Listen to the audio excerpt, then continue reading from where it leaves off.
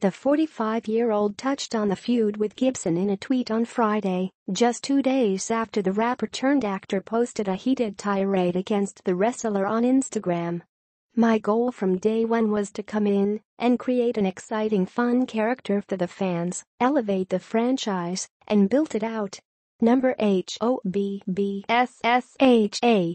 2019, Johnson tweeted in response to The Hollywood Reporter's article about plans to release a spin-off starring him and Jason Statham in July 2019. On Wednesday, Gibson had blamed Johnson for delaying production on the 9th installment in the Fast and Furious film franchise after it was pushed back to April 2020, claiming the spin-off was to blame for the delay.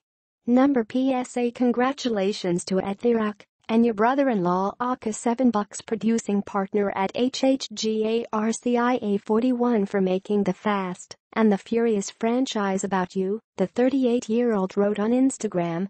"And like you, DJ, even if they call, I will not be deleting this post. GN folks, see you in 2020 April. Number Fast family, right?